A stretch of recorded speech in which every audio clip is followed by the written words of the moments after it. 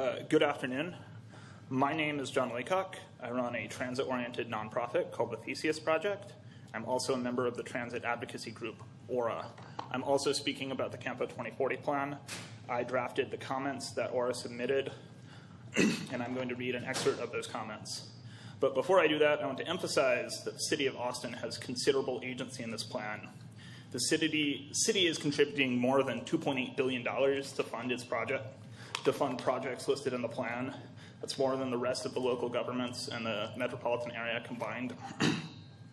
Austin does not need to quietly accept a plan that will surround it with sprawl and flood its street with suburban cars. Austin can and should demand a better plan that funds transportation demand management, pedestrian improvements, and cycling improvements, instead of just talking about them. This is a plan for the next generation, and we can choose a better course. Here are the comments that AURA presented. Okay. To the Campo Transportation Policy Board.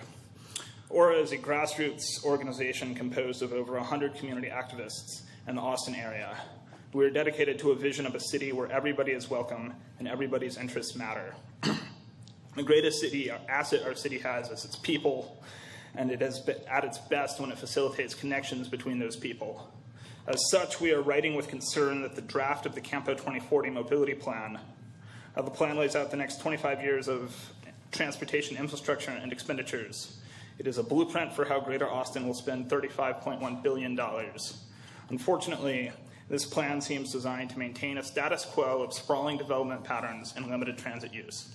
Specifically, we are very concerned about the following issues. One, the plan takes as its principal goal to reduce and manage congestion for cars. Both of these goals show a failure to seriously contemplate what a multimodal transit system means. We're just looking at cars goals, nothing else. Priority should be put on moving people and mobility rather than vehicles. Number two, the VMT projections driving the plan are suspect. Millennials exhibit a preference for urban living and for driving less that is already causing many traffic engineers to overestimate traffic predictions. These factors consistently lead to overinvesting in road capacity, which does not actually improve the mobility of people. Number three, even more critically, there is no consideration of how new roads affect land use. By enabling greenfield development in areas with no transit infrastructure, new roads greatly contribute to sprawl, which puts more cars on the road, creating more demand for roads, and a cycle that never ends and contributes nothing. This is how we get to a plan that says we are spending $18 billion on roads and our funding is somewhat limited. Four, it is deeply disappointing that less than 1% of the funds are dedicated to pedestrians and bicycles. Pedestrian and bicycle infrastructure has the highest rate of return on all transportation infrastructure and tends to be much less expensive than building new road capacity. Number five, the $8 billion dedicated to transit capital projects is heartening, but we are concerned that the plan does not pay sufficient attention to how transit is operated. Mass transit is effective when it is frequent, reliable, and affordable. The plan should give consideration to how transit is run and how much it adds to mobility. Thank you for your consideration.